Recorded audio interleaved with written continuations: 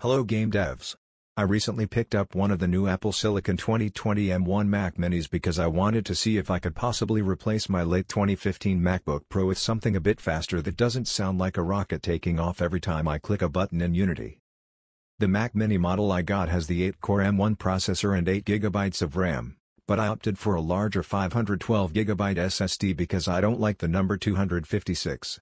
Currently Unity does not have a native ARM version of the editor, so it runs in Apple's Rosetta 2 translation/emulator software, which makes programs run on Apple Silicon by using magic.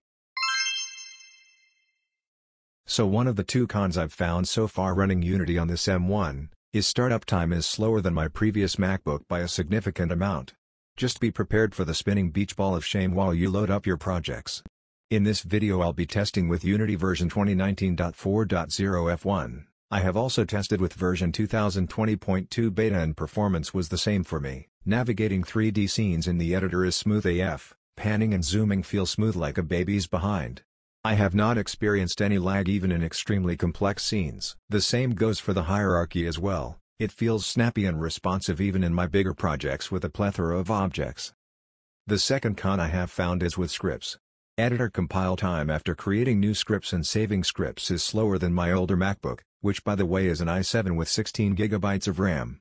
On my MacBook script compiles take about 3 seconds, on this M1, script compiles take about 6 seconds, so be prepared for the Unity compile wheel of shame, every time you hit Command S.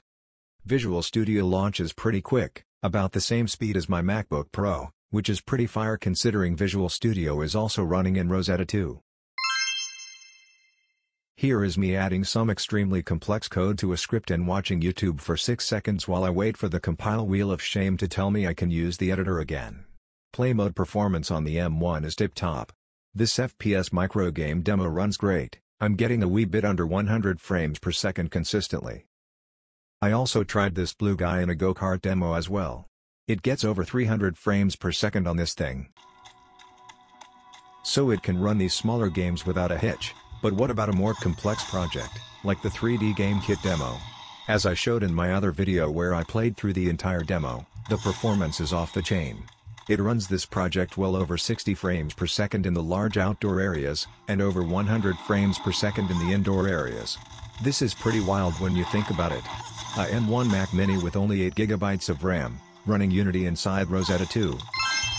With this kind of performance, what a time to be alive. Compile times for desktop have been slower than my MacBook Pro, but still pretty good. A small game like the FPS micro game demo, compiled in 1.4 minutes. Larger games like the 3D Game Kit demo, compiled in 13.4 minutes. I think for developers targeting mobile, specifically iOS, the M1 will have the biggest benefits. Most of my work projects are for iOS. The time I save in compiling and archiving Unity projects in Xcode far outweighs the time lost on script compiles in the editor. Xcode on the M1 is a beast. I have a pretty big project that I built on both of the machines. The M1 smoked the MacBook, compiling the project in 1.2 minutes versus the MacBook's 5.2 minutes. So is the M1 Mac Mini good for game development with Unity? That's gonna be a yes from me, dog. Keep in mind I'm using the base model Mac Mini with only 8GB of RAM. And all the editor footage was while QuickTime was capturing the screen. Even the 3D Game Kit performance was while I was capturing the game with OBS. Again, all of this was with Unity running in Rosetta 2. If Unity runs this good right now being emulated/translated, imagine how fast it's gonna be next year when the native ARM editor comes out. I would also like to add during my use that the Mac Mini has not gotten hot enough for the fan to turn on yet. Even when doing the 13-minute compile of the 3D Game Kit project or compiling mobile projects in Xcode. This thing stays cooler than a polar bear's toenails. If this video was helpful to you, click that like button and subscribe for more M1 game development content, as well as some other game development bits and bobs. Peace out.